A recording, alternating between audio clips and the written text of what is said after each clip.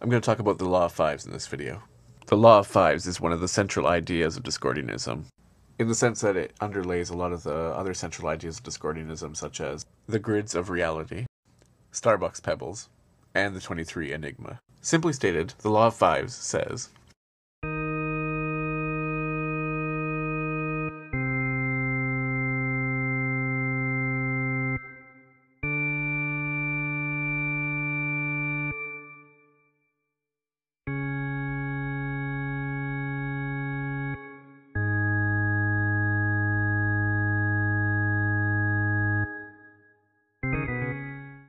simple enough, right?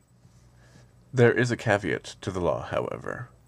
In the collected Illuminatus trilogy by Robert Shea and Robert Anton Wilson, on page 742, it is stated that this relationship can always be demonstrated given enough ingenuity on the part of the demonstrator.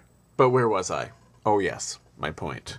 I was telling someone I knew about the law of fives earlier today. Let's call him Shithead for simplicity's sake. I explained the whole concept, like in the little film we ran.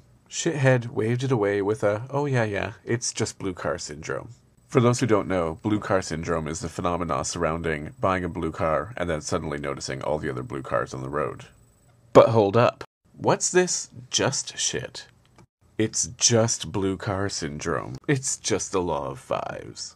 To me, the word just implies that the entire concept is frivolous, pointless to even discuss. But to me, exactly the opposite is true. The law of fives, and blue car syndrome, when fully understood, suggests some rather interesting, and possibly sinister, aspects about human perception.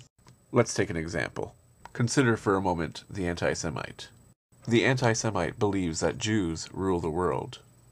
He looks around at the world around him, and, given enough ingenuity, will find evidence of Jews running the world everywhere.